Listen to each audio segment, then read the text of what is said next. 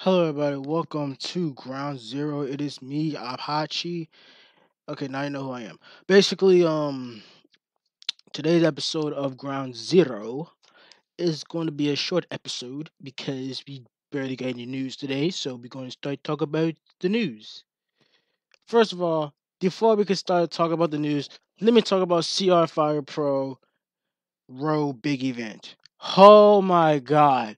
I was watching it and holy shit, it blew my mind.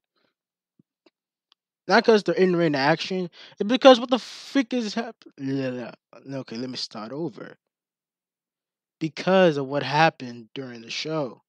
What happened during the show is just what the absolute fuck. Like the first match kicked off, right? Like the match kicked off, everything was alright. Then all of a sudden, choke out, referee stoppage. Holy shit. Critical. Oh my god. That was the first critical or the first referee stoppage, you want to call it, during a 1 minute match. The match only lasted 1 freaking minute. And oh my god, it was just that's not the end of it.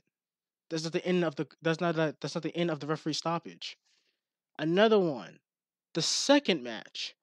It was a really good match, going back and forth, triple threat match. It was elimination. The yellow honeybee got like eliminated. Then all of a sudden we got the motherfucking Then we got two motherfuckers that need momentum. Well, one already got momentum going from the CR Fire Pro TV big event, and then we got one that lost in the Fire Pro the CR Fire Pro TV big event. So so you might think the champion might win this match. Yeet. She got kicked in the fucking knee in a trio woe and got knocked the fuck out. The referee had to stop the match, bruh. I was like, what the hell? Is this gonna be another one? But then I realized, yes, this is CR Road, my guy. This is CR Road. Of course, some shit like this is gonna happen on CR5 Pro Road. And then after that, we got the Blueberry Muffin taking on against Death himself, and basically the Blueberry Muffin beat Death. I mean, I'm not trying to offend anybody, but I'm just saying it how I see it. Trio Mass is a fucking god. She is a god. Holy god, they had a brute contest, my guy. Pretty good contest. And then all of a sudden, the next match. Well, first of all, the Blueberry won the match. Then the next match, Code, the most scariest tag team of them all, taking on against the tag team champions of. I think one of them name is the yeah yeah the Inflictor and Harm, the tag team champions of Road. Oh my god, what? It was a really good tag match, to be honest with you. It was a really good tag match. But at the end of the day, we got two bastards. Well, not bastards because they probably have a father. But mother and daughter duo of Code won the tag team titles back. So now they are dual CR Fire Pro tag champs. They hold the TV titles and the road titles. That is scary. But due to my reports, if win is the big thing that they say in all caps in my little notepad. They said when they lose the TV titles, they might go back to the road and stay on there. I'm terrified because basically they're going to terrorize the whole road roster and they're going to get bored. They already terrorized every single last tag team division from CR Fire Pro and beyond. So basically, like hell, even NAW tag champs, they scared to take on against Cole, my guy. And motherfucking whatever other tag teams I know that they like. I showed them a match. I showed them a cold match. They never ever called me back. Like what the hell? They that traumatized. They traumatized seeing a cold tag match, my guy.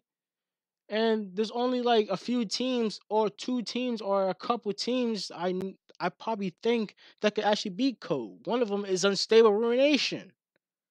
Kano and I think her name is City or Sydney Tujigi. Well, Kano and the Tujigi. Unstable Ruination. Hell, even the Fierce 2 could probably be the tag champs. But I'm scared they're gonna die in the ring. So let's not put that in the minds, okay? Matter of fact, I need to watch that tournament again. That tournament was freaking good. It was a good league. It was really good. Yeah. Anyways, that's my whole spiel on CRO big event. It was good but scary at the same time because I don't like seeing other wrestlers get hurt. But Jesus Christ, this is road. Like this is a road for you. Now let's talk about what's going to happen in the Ground Zero podcast. We are going to have the Reno report in the podcast. Well, we're going to talk about the Reno, the New Extremes Wrestling Reno report in the podcast. We're going to talk about their report. That's their spill of what's going on in the wonderful world of NEW, aka New. We're going to talk about them, and I can't wait to talk to the person with the Reno report because I mean, I talked to the person. He's a cool person. He's a cool dude. Reno's a really cool dude. He just needs help with writers, so I'm gonna probably help write some of his stuff or talk on the stuff on this podcast. As long as I don't have a shotgun behind my back of my head, and forced to do it. But other than that, I could talk. I could say the news on this news channel, on this news podcast, and all that stuff. Because why not, my guy? Why not? I mean, I could talk about the latest one that I found so far. Refresh my screen. Is the when was this? Trying to find the date. Basically, NAW. They like they talk about NAW Turbo because one of their guys, Sean Stevenson, was featured on the episode. And to my sources, Sean Stevenson and Brandon Sharp will main event this episode and their feud continue. The spoiler zone.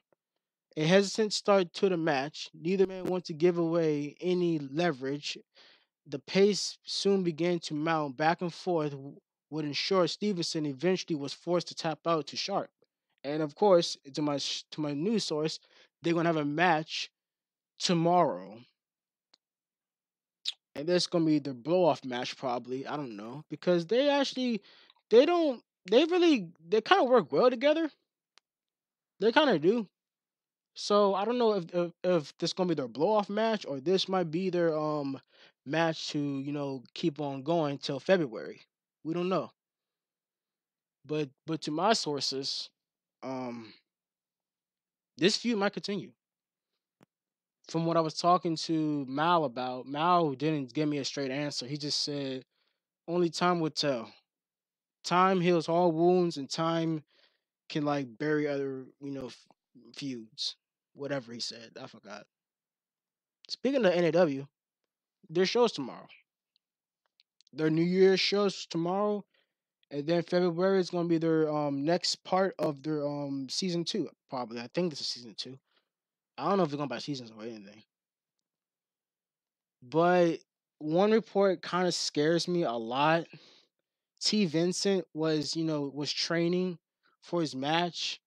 This happened yesterday or today. I don't know, but like T. Vincent was training for his match and he got injured.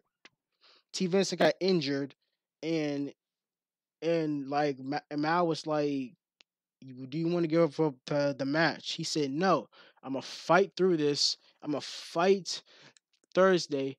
I'm going to win.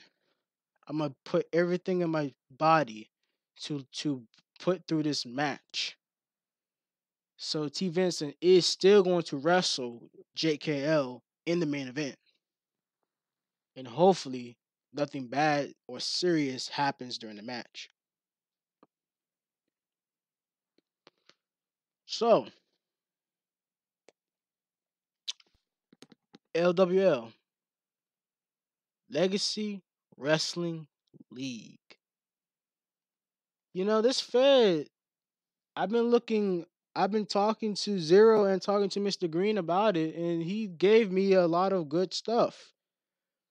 Basically, they might have their own channel. The Fed's not gonna be on this channel, probably on another channel or new channel, and they're gonna start posting on that channel. So that's gonna be cool. They have their own channel, their own content, and everything's gonna be on there. That is gonna be epic. So I can't wait to start this news and review on LWL. So one thing I do want to confirm to everybody is that LWL is going to be taking place in East Coast. The locations will be in if I could, find the damn location, either Arundel County or Charles County or whatever.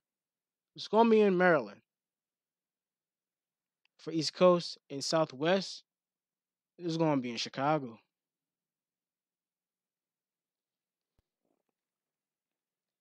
The next story, WCC stuff. There is going to be a rumored to have a wrestling stable featuring the leader to be Kano. We don't know who's going to be in this stable. Some people already figured it out. Some people already didn't figure it out. But this stable is going to be powerful, and they might end up winning all the championships. Another rumor is that at the Royal Classic, the Kano versus Zach Roper feud might end. Sources tells me that the reason why they're going to end the feud is to start up a new feud. Or if they continue the feud, it's not just going to be for the championship. It's going to be stable versus stable. We may never know. Next thing I want to talk about is that we, as the rest of the community, would like to, want to give a warm welcome to the Awakening of the Fighters Fed. It's a Fed run by John Newby, but the Fed's called Awakening, and they currently have house shows running today and on the 20th of January. Be sure to check them out, and I would check them out too and give you my thoughts about it.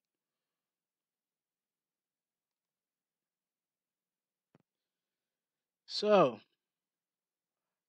my question is, what do you guys want to see in LWL? What do you guys want to see on NAW? Who do you want to see in NAW? Who do you want to see in LWL? Which New Extremes Wrestling star would you want to see in this league? Or any other, other EFEDs? Who's your favorite EFED wrestler? Who's your favorite EFED show? Well, what's your favorite EFED show? And everything. I got a lot of questions to ask y'all, and I would love to answer them in the next episode. But before I go, I want to say that the Tournament of Survivors is looking for 4 more wrestlers for the hardcore tournament, and apparently rumored that the tournament achievement, or whoever wins the tournament will be known as the survivor, and will get in a shot either for the Zero Hardcore Championship, or I don't know if it's called Zero Hardcore Championship or Zero Extreme Championship or ZX Championship, but either either that championship, if that's true, or this is or a championship at their own choosing, and some money too, because you're the freaking winner, so you deserve some money. But for real, you get a championship shot at your choosing of your title that you want. But the problem with that is that if they choose a championship that's not in the it's not in the Zero Entertainment, then the thing is, if it's like, for example, if we have a person like one of the confirmed wrestlers, Daniel Leslie, wins the tournament and he won a shot at the WCC championship, we got to talk to WCC about that. So that he won a tournament and he wants that title. But that's just something just to think about.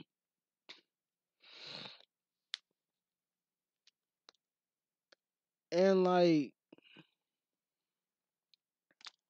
I swear, sometimes when it comes down to this or these feds, you can't be, you can be exclusive to your fed, but sometimes working with other feds, collaborating and trying to do something cool with it, like a joint show, it'd be cool. Speaking of joint shows, Pride. Pride is coming back in 2020. Can't wait for that show to happen. Anyways, I gotta go. So thank you for watching. Thank you for listening to the Ground Zero podcast. And I will give you guys some more updates on the BDE Fed website. And I will see you guys later. I bid you an adieu.